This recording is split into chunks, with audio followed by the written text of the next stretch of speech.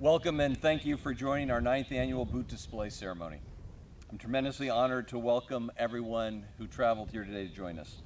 Before I begin, I'd like to recognize several special guests: General McConville, the 44th Eagle 6, and our Army's Chief of Staff, State Senator Bill Powers, Mr. Jack Turner, Mr. Bill Harpel, our elected officials, our CASAs, and all our Fort Campbell champions in attendance. We are honored to have everyone with us this morning. I'd also like to extend a heartfelt welcome to all our Gold Star and surviving family members in attendance today. Your strength and continued dedication to the memory of our fallen heroes is truly inspiring. Sergeant Major Walker and I, along with the entire Fort Campbell community, remain steadfast in our commitment to you and your families. For over 80 years, the Screaming Eagles have been defending the freedoms that we all hold dear. Freedom, as we know, isn't free, and our division has sacrificed significantly over its 80-year history. Everyone here knows someone that paid the ultimate price in service to our nation. It's only fitting that we host such a ceremony to honor those that our community and our nation have lost since September 11th, 2001. I'd like to take a moment to explain the incredible display before all of us. In total, this memorial commemorates 7,890 service members who have paid the ultimate price since 9/11, regardless of service affiliation. 7,814 of the boots on the field before us represent all United States service members who passed prior to 2020. The remaining 76 boots represent Fort Campbell service members who have passed in the last 3 years. In total, there are approximately 700 boots representing Fort Campbell soldiers.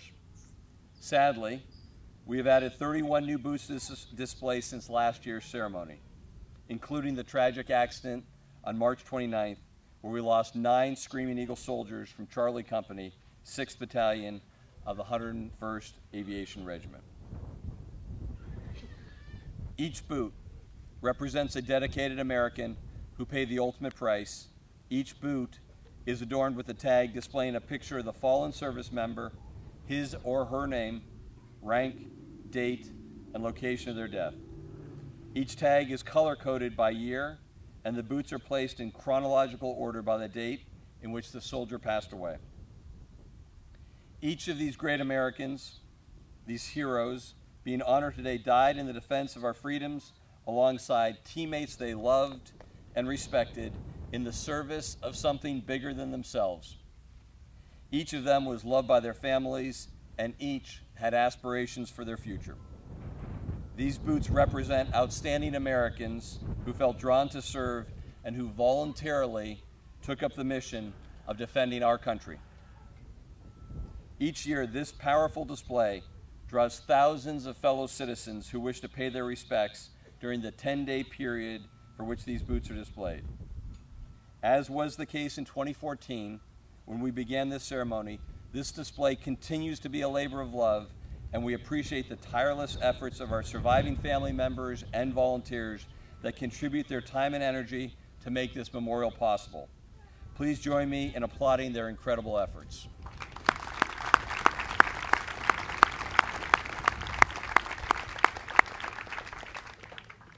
Fort Campbell's first boot display occurred 9 years ago and was dedicated to honor the life of Private First Class Timothy Vamoto, who was killed by small arms fire on June 5th, 2007 in the Korengal Valley of Afghanistan.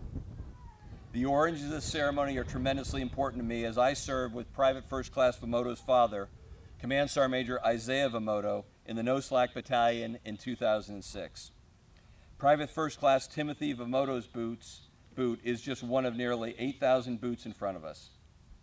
I would also highlight something I just found out recently, that in our presence today, we have Miss Judy DiGiovanni, who's the mother of Sergeant Blake Evans, who died in Iraq on the 25th of May, 2008, while serving under my command in 2nd of the 327th, the mighty No Slack Battalion. This is her first time to have been able to attend, and it's an honor to see you and to have you here, ma'am. Thank you very much for attending.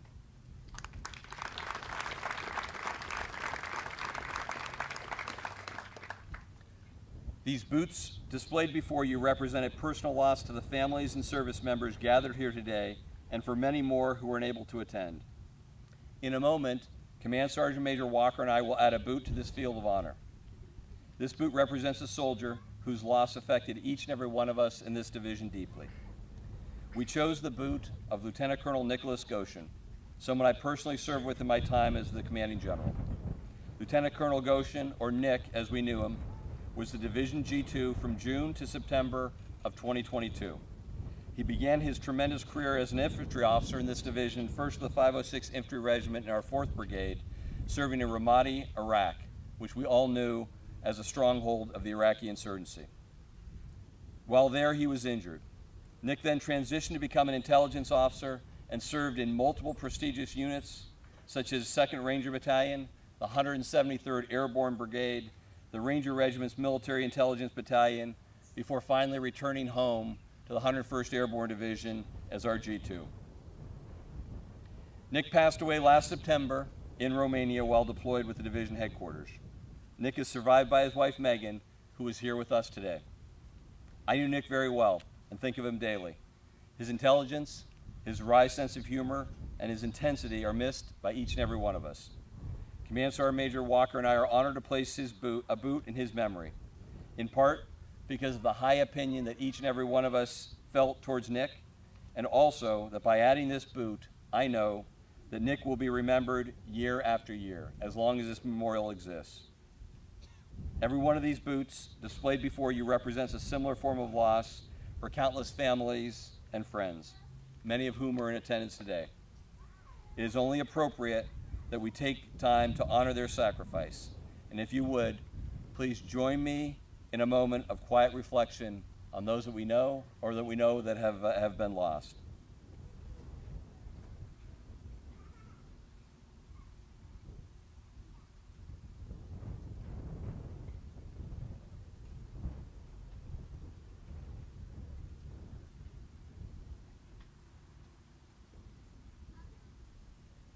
Thank you.